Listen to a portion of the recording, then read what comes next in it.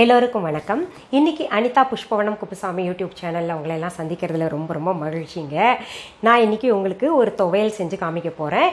இது உடலுக்கும் மனதுக்கும் ரொம்ப ஆரோக்கியமான துவையலுங்க. அப்படி என்னன்னு கேட்டிங்கன்னா வல்லாரக்கீரையை வச்சு ஒரு துவையல் செஞ்சு காமிக்க போகிறேங்க.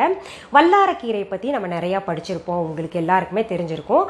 அது பார்த்தீங்கன்னா எல்லாருக்கும் தெரிஞ்ச விஷயம் என்னன்னா, நமக்கு ஞாபக மறதியே இல்லாமல் செஞ்சிரும். அதாவது நல்லா படித்ததெல்லாம் நமக்கு ஞாபகம் இருக்கணும்னா வல்லாரக்கீரை சாப்பிடணும். வல்லாரக்கீரை எவ்வளோ துவையல் சேர்த்துக்கிறோமோ, சூப் செஞ்சு சாப்பிட்றோமோ, இல்லை சாம்பாரில் இல்லை ரசத்தில் எல்லாம் பயன்படுத்துகிறோமோ அவ்வளோக்கு அவ்வளோ நல்லது நம்ம மனசுக்கு. அதாவது படித்தது குழந்தைங்களுக்கு, அதாவது பள்ளிக்கூடத்தில் படிக்கிற பிள்ளைங்களுக்கு எக்ஸாம் டைம் வந்தாலே நமக்கு வல்லாரக்கீரையை கொஞ்சம் தேட ஆரம்பிச்சிருவாங்க ஒரு சிலரெல்லாம். ஏன்னா படித்ததை நினைவில் வச்சுக்கணும்னா வல்லாரக்கீரை சாப்பிடணும்னு சொல்லுவாங்க. ஞாபக சக்தியை தூண்டக்கூடியது வல்லாரக்கீரை, அது வரைக்கும் தெரியும் இல்லையா? அது தவிர பார்த்தீங்கன்னா வல்லாரக்கீரை உடம்புக்கு ரொம்ப நல்லதுங்க. அதை தாண்டி நமக்கு குடல் புண், வயிற்று புண், அது கண் எரிச்சல் அதெல்லாம் இருந்ததுன்னா அது இல்லாமல் செஞ்சிருவோங்க. வயிற்றுப்போக்கை கூட வல்லாரக்கீரை நிறுத்திடுவோங்க. இது ஒரு மூலிகை வகையை சேர்ந்தது. வல்லாரக்கீரையை பார்த்தீங்கன்னா பல்வேறு பெயர்களால் அந்த காலத்தில் அழைச்சிட்டு இருந்தாங்க. பிரம்மின்னு நீங்கள் கேள்விப்பட்டிருக்கீங்க. நம்ம ஆயில், நம்ம தலைக்கு வந்து நல்லா முடி வளரணும்னா பிரம்மின்னு சொல்லிட்டு கேள்விப்பட்டிருப்போம் இல்லையா? நெல்லிக்காய் போடுவாங்க, இந்த பிரம்மி ஆயில்பாங்க. அது வந்து இந்த வல்லாரக்கீரைக்கு தாங்க பிரம்மின்னு இன்னொரு பேரும் இருக்கு. பிரம்மி, சரஸ்வதி, சண்டகி, இந்த மாதிரி உங்களுக்கு நிறைய பேர் இருக்கு.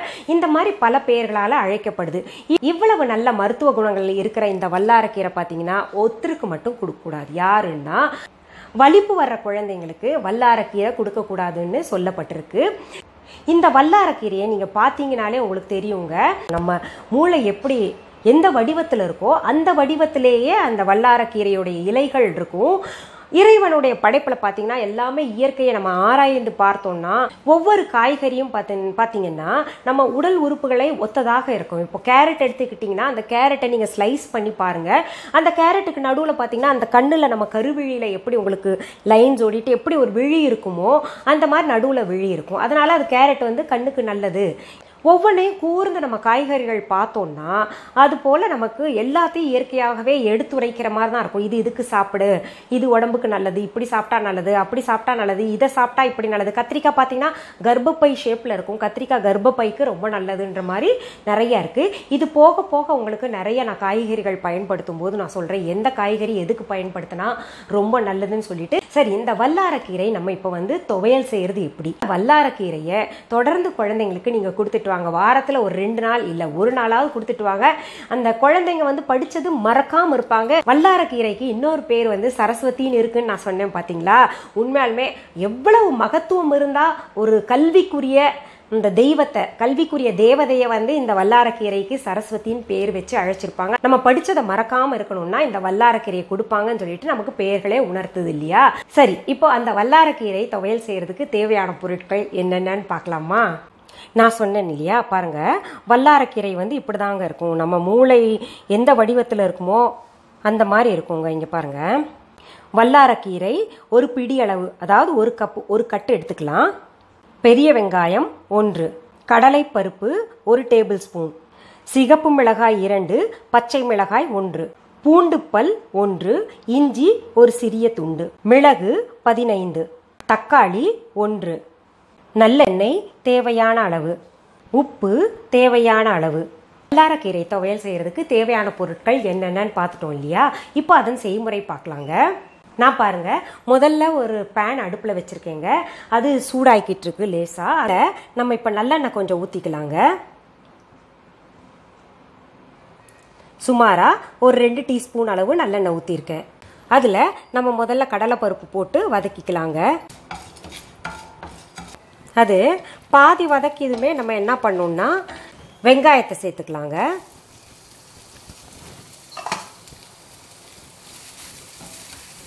அதையும் நல்லா வதக்கணும். அதில் பூண்டு பல்லையும் இஞ்சியும் சேர்த்துக்கலாங்க. அதுவும் பச்சை வாசனை நல்லா போகிற வரைக்கும் வதக்கணும்.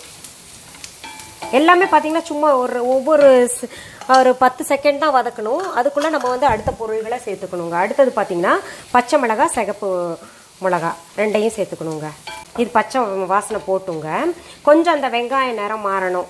பாருங்க, வெங்காயம் கொஞ்சம் நிறம் மாறிடுச்சு. இப்போ நம்ம என்ன பண்ணணும்னா இதில் கீரையை சேர்த்துக்கலாங்க. இன்னொன்று நான் உங்களுக்கு ஒன்று சொல்ல விட்டுட்டேன். கீரையை நம்ம நல்லா அலசிட்டுங்க அது பொடி பொடியாக நறுக்கி வச்சுக்கணும். அதில் காம்பு இருக்கே மேடம் அப்படியே நறுக்கலாமா அப்படின்னு கேட்டால் நறுக்கலாங்க. ஓரளவுக்கு தான் காம்பு விற்பனை விற்கும் போதே பார்த்தீங்கன்னா ஓரளவுக்கு தான் காம்போட கொடுப்பாங்க. ரொம்ப நீளமாலாம் கொடுக்க மாட்டாங்க. அவங்க எவ்வளோ கொடுக்குறாங்க ஒரு நீளமாக பாருங்க உங்களுக்கு காமிக்கிறேன் தான் இருக்கும். இதை நம்ம வந்து வெட்டி போட்டுக்கலாம், வீணாக்க வேண்டாம். இப்போது அந்த வல்லாரை கீரையை நான் என்ன பண்ணுறேன்னா உங்களுக்கு இதில் போட்டு வதக்க போகிறேங்க. இதில் நீங்கள் புளி சேர்க்கலையே மேடம் அப்படின்னு நினைப்பீங்க. ஒரு சில இந்த மூலிகைகளுக்கெல்லாம் புளி சேர்க்கக்கூடாதுங்க. அந்த புளி சேர்க்கறதுனால என்ன ஆகுதுன்னா அதோடைய தன்மையே மாறி போயிடுங்க. இப்போ நம்ம போட்ட பொருள் எல்லாம் மஸ்ட், அது வந்து நிச்சயமாக உடம்புக்கு நல்லது. இப்போ புளி சேர்க்கறதுனால வல்லாரைக்கீரையுடைய மருத்துவ பயன் வந்து கொஞ்சம் குறைஞ்சிரும். அதுக்காக எதில் புளி சேர்க்கணுமோ அதில் தான் சேர்க்கணும், எல்லாத்துலேயும் புளி சேர்க்கக்கூடாது. இப்போ இதில் பார்த்தீங்கன்னா உங்களுக்கு வெங்காயம் பூண்டெல்லாம் சேர்க்கணுமா அப்படின்னா ஒரு சிலர் வெங்காயம் பூண்டு சாப்பிட மாட்டாங்க, அது சேர்க்காம கூட நம்ம செய்யலாங்க. இப்போ இதில் என்ன பண்ணலான்னா அடுத்தது இந்த மிளகை சேர்த்துக்கலாங்க. நம்ம ஒரு 15 மிளகு சொல்லியிருந்தேன்ல, மிளகும் ரொம்ப நல்லது உங்களுக்கு தெரியும் இல்லையா. இந்த மிளகும் இந்த வல்லாரைக்கீரை எல்லாம் சேர்ந்தா ரொம்ப ரொம்ப நல்லதுங்க. இப்போது இதில் உப்பு சேர்த்துக்கலாங்க. இப்போ இந்த கீரை வந்து பாதி வதக்கியாச்சு. இப்போ நம்ம என்ன பண்ணணும்னா தக்காளியை சேர்த்துக்கணும். நல்ல தக்காளி கொஞ்சம் குழையட்டும், அது வரைக்கும் நம்ம வதக்கலாம். இப்போ பாருங்கள் நம்ம போட்ட தக்காளி வந்து அந்த நிறம் கொஞ்சம் மாறி இருக்குது, அதாவது கொஞ்சம் குழஞ்சிருக்கு. இதுக்கு மேலே நம்ம வந்து ரொம்ப போட்டு வதக்க வேண்டாம், ஏன்னா கீரையோட தன்மையும் மாறிடும், மற்ற பொருள்களோட தன்மையெல்லாம் மாறிடும். சரியான முறையில் வதக்கியாச்சு. அதாவது இங்கே உங்களுக்கு வதக்கும் போது ஒரு பச்சை வாசனை போகிறது தெரியும். அது வதக்கணுன்னா நம்ம அடுப்பு அணைச்சிடலாங்க. இதை ஆற விட்டு இப்போ மிக்சியில் போட்டு அரைக்க வேண்டியதுதாங்க. இங்கே பாருங்கள் நான் நல்லா மிக்சியில் அரைச்சி எடுத்துட்டேங்க. இங்கே பாருங்கள் எவ்வளோ நல்ல கலர்ஃபுல்லாக இருக்குல்ல, நல்ல மணமாக இருக்குங்க. இதை இப்போ எப்படி சாப்பிடணுன்றது நான் சொல்கிறேன். இப்போது இந்த வல்லாரைக்கீரை துவையலை நான் அவங்க முன்னாடி சாப்பிட்டு காமிக்க போகிறேங்க. இது என்ன மேடம் இது அடுக்குமா, எங்களெல்லாம் பார்க்க வச்சுட்டு நீங்கள் சாப்பிட்றீங்களேன்னு நினைப்பீங்க. இல்லை, குழந்தைங்களுக்கெல்லாம் எப்படி ஊட்டணும், ஏன்னா பிள்ளைங்க இது ஒரு மாதிரி லைட்டாக துவர்ப்பாக இருக்குங்க. துவர்ப்பாக இருந்ததுன்னா பிள்ளைங்க அடம் பண்ணுவாங்க, வேண்டாம் நான் சாப்பிட மாட்டேன்னு சொல்லிட்டு. அது எப்படி சாப்பிடணும்னு சொல்கிறேன். இன்னொன்று சொல்கிறேங்க, இதில் பெரியவங்களுக்கு ஏற்ற மாதிரி நான் காரம் சேர்த்துருக்கேன். இப்போ 2 சிகப்பு மிளகா ஒரு பச்சை மிளகா சேர்த்துருந்தேன் இல்லையா. இப்போ குழந்தைங்களுக்கு அந்த காரம் தாங்க மாட்டாங்க நீங்கள் ஃபீல் பண்ணிங்க. ஒரு சில குழந்தைங்க நம்மளை தாண்டி காரம் சாப்பிட்றாங்க. அப்படி ஃபீல் பண்ணிங்கன்னா காரத்தை கொஞ்சம் குறைச்சிக்கோங்க. இங்கே பாருங்கள் நான் இப்போ சாதம் எடுத்துக்கிட்டேங்க. இந்த சாதத்தில் இந்த துவையல் கொஞ்சம் போட்டுங்க. ஒன்றா நம்ம நல்லெண்ணெய் ஊற்றி சாப்பிட்லாம், இல்லாட்டி பார்த்தீங்கன்னா நெய் ஊற்றி சாப்பிட்லாம். சுடு சோறில் நல்லா நெய் ஊற்றி சாப்பிட்டா ரொம்பவே நல்லாயிருக்கும். பிள்ளைங்களுக்கு நீங்கள் ஊட்டுற மெத்தட் நான் சொல்கிறேங்க. அதாவது இப்படி கலந்துக்கோங்க, நல்லா கலந்துட்டு ஊட்டினீங்கன்னா நல்லா பிள்ளைங்க அப்படி சாப்பிடுவாங்க விரும்பி. இப்போது இந்த வல்லாரைக்கீரை தான் எங்களுக்கு கிடைக்கிறது இல்லையே மேடம் அப்படின்னு சொன்னீங்கன்னா கீரைக்கார மட்டும் சொல்லி வைங்க. வந்ததுன்னா வாங்கி வச்சுக்கோங்க. துவையல் செஞ்சுட்டு மீதம் இருக்குன்னா நீங்கள் கவலைப்படாதீங்க. நல்லா உணர்த்திட்டு, ஒன்றா வெயில் இருந்தால் வெயிலில் உணர்த்துங்க, இல்லாட்டி வீட்டிலே நிழல்லையே உணர்த்திட்டு என்ன பண்ணுங்கள், நீங்கள் அது காய வச்சுக்கிட்டு அதை வந்து நல்லா பொடி பண்ணி வச்சுக்கோங்க.